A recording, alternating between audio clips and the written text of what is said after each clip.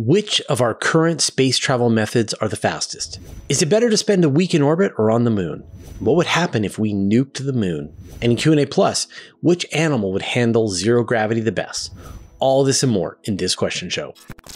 It's time for the question show. Your questions, my answers. As always, wherever you are across my channel, if a question pops in your brain, just write it down. I'll gather them up and I will answer them here. All right, let's get into the questions. Brennan O'Donnell, what are the fastest current methods for travel? There's different propulsion systems that we currently use that have different advantages. So the traditional chemical rocket system can give you very high acceleration. It can take you from 0 to very fast in just a few minutes of time, but then it's over. You have to have hundreds of thousands of tons of fuel in some cases, a million tons of fuel, like a lot of fuel. And it's gone in just a short period of time because you are burning this stuff up. It is blasting hot gases out of the back of the rocket and away you go. Now, the method that we have that would allow a spacecraft to reach its highest speed is probably an ion drive. So in this case, you have a magnetic field and you are accelerating ions out the back of that field. So something like xenon or krypton, and you can accelerate them at hundreds of kilometers per second. And that can raise the velocity of your spacecraft. Now, it takes a long time to speed up your spacecraft. The amount of force that the spacecraft receives is kind of like, hold a piece of paper on your hand. That's the amount of force, the gravitational force pulling down a piece of paper. That is not very much. And yet you just keep that on, keep that going for months, even years, and it will provide a huge amount of change in your velocity. So it's very efficient, but it's not very powerful. And that's it.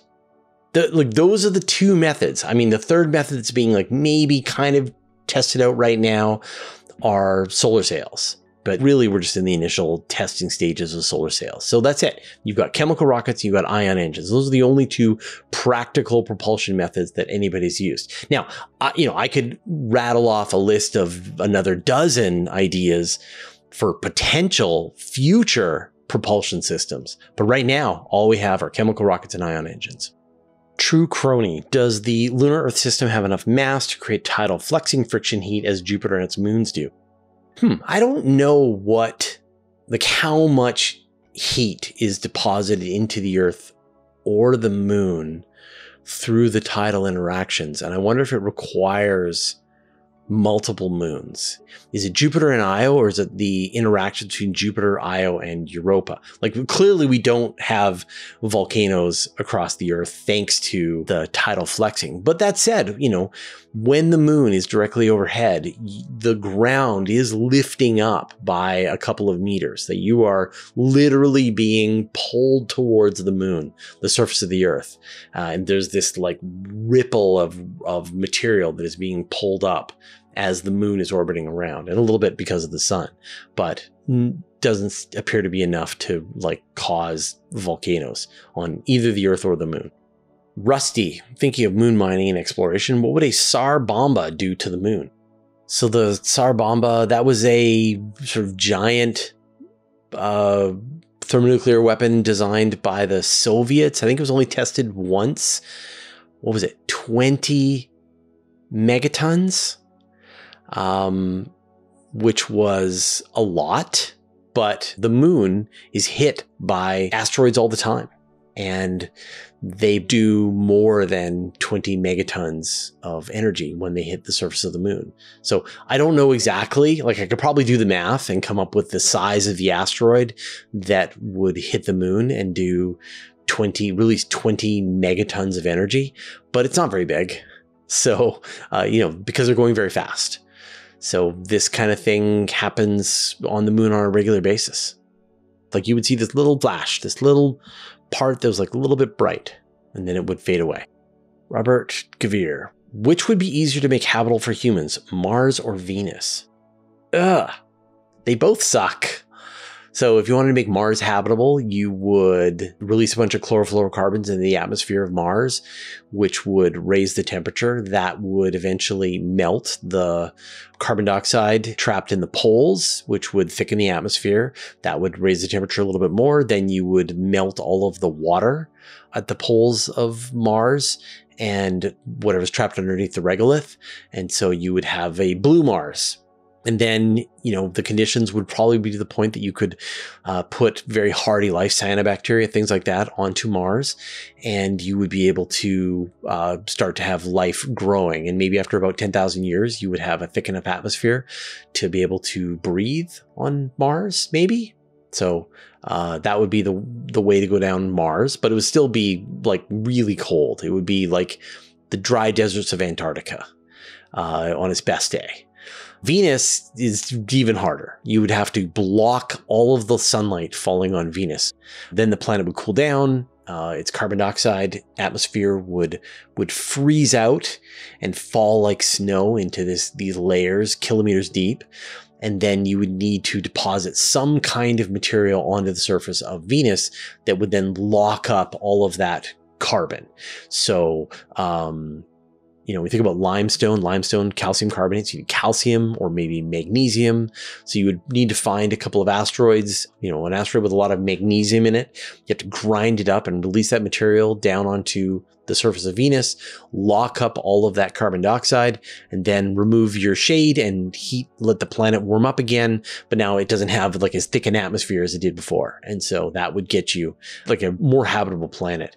I think in the end, like if you get to pick one, I would pick Venus every time, because it has the same gravity as Earth. And that's a big deal because then it can hold on to its atmosphere. It receives a lot more sunlight than the Earth does. And so your solar panels would be more effective on Venus than they are even on Earth. So I think if you had to pick one, I'd pick Venus. But that's also mega engineering, way beyond our ability. It's time to shout out our new patrons at the $5 level and above. Gary Morse, Laurencio Pais, Thurston Howell III, Glenn Leber, Nick Waslin, Brian Lee Johnson, Robbie the Dog with the Dot, Greg LPSF, Greg, and Magical Thinker. Join our community at patreon.com/universetoday. Tommy's Woodpile Adventures and Tall Tales. Love your name. Do we have a Voyager-type mission to interstellar space today? Yeah, we have the Voyagers. So the Voyagers are still moving out through the cosmos. And, even though it takes 24 hours for their signals to get back home, they have left one portion of the solar system. They're now outside of the heliosphere and they're now in the sort of combined solar wind of interstellar space. So yeah, I think a Voyager-like mission that qualifies for what you're talking about are the Voyagers. Now, are there any plans to build any more missions? And so the answer is maybe. NASA is working on a mission concept called the Interstellar Probe. And so this would be a mission that would fly out into interstellar space. And by that, we just mean like outside of the heliosphere, like where the solar wind dominates, and into the sort of interstellar regions where the solar wind, but have the right instruments. The Voyagers were designed to do flybys of Jupiter and Saturn. And then they realized they could also add Uranus and Neptune for Voyager 2. But this would be a spacecraft that maybe doesn't even have cameras on board.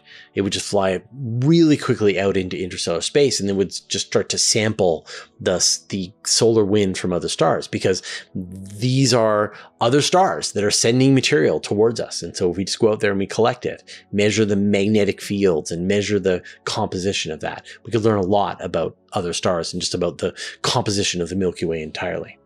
Todd Ablett, would you rather spend a week in orbit or a week on the moon, assuming both are safe enough for commercial travel? Oh, I would want to spend a week on the moon. That would be very cool. Yeah, if I had to choose. Like, being in orbit would be really amazing, briefly. You'd be like, I'm in orbit. Look at that. I'm looking at the world. This is incredible. I'm in space. And you look out the window. This is great. And then, then you see the same, like this again. But on the moon, it's a totally alien landscape and you can walk around and explore. You can pick up rocks. You can jump around in the 1/3 gravity. Yeah, if I had to pick one, I would prefer going to the moon. Did you know that you can watch the same video with no ads and get a bonus question over on Patreon completely for free? We call it Q&A Plus. And this week's bonus question, which animal would handle zero gravity the best? And I'll put a link in the show notes. All right, those are all the questions that we had in this episode. Thank you, everyone who joined me for the live show, everybody who put your questions into the YouTube comments. We are back, and we've already recorded one of our live shows. The next one is going to be on Monday, December 22nd at 8 a.m. Pacific. But there's an event here on the channel that you can use to go and subscribe, and you'll get notified when that's going to be going live. I'm going to be talking about how you can support journalism. But first, I'd like to thank our patrons.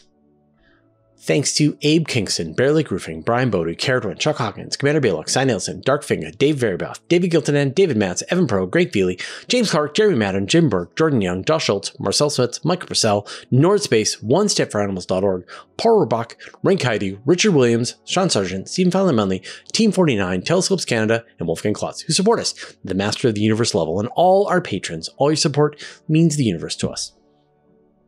Sort of very weird stage in the life cycle of journalism as an institution, where people are writing and reporting on the things that are happening in the world. We've got a lot of media consolidation. We've got a lot of companies that have gone under after their media consolidation because it turns out it's not a great business model. We've got private equity firms that are offering to invest in various companies, YouTubers. A lot of science communicators on YouTube have been invested in by various private equity firms. I have received a bunch of these emails. I have deleted them. But it's definitely, it's getting harder and harder to make your way in this world. And a thing that I've noticed as a person who hires journalists is I've been getting a lot of inquiries from journalists on whether or not I've got any writing work for them. Like names I would really like to have on the masthead of Universe Today. So I can definitely feel that there is this shift that is happening. Now, thanks to the patrons, we are 100% supported by Patreon. So as long as I don't get crazy with the money and hire a lot of really fantastic journalists to put on the masthead of Universe Today, we will be here for the long run because, we are supported by all of the individuals. But a lot of other content creators and a lot of other actual journalists are not so lucky. They are just under the whims. But a lot of them are starting Substacks. A lot of them are starting podcasts, their own blogs. We're getting this return of blogging, and where a journalist who cut their teeth on something that is relevant and good is now able to make a living just by continuing to do their reporting, but doing it for themselves, doing it by themselves. So this is a plea. This is a recommendation to say, if there is someone out there who is writing on a topic that you really enjoy, they're doing a good job, and you think that they are shining a light into the places of darkness, that they are doing important work that is making our society better, try to support them, right? Like in general, the financial models have been figured out. They have an email mailing list, they have a podcast, they have a video, whatever, and support them directly. And you will make sure that they can be around for a long, long time.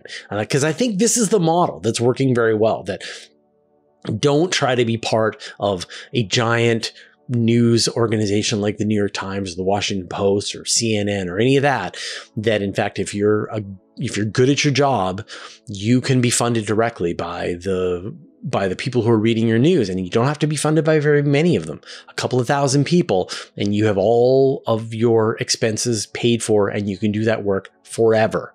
So, and often a lot of them are not that expensive, a couple of dollars here, $5 there, to be able to support them. And suddenly you give these people a career. And so if you're getting email newsletters on a regular basis, if there are people who are doing a good job, support them directly if you can. Of course, you can support us on Patreon, patreon.com/universe today, but just in general, you're going to see the voices who can't support themselves wink out and go find other jobs. And that's going to suck for our ability to get an accurate understanding of what's happening in the world and in the universe. All right, we'll see you next time.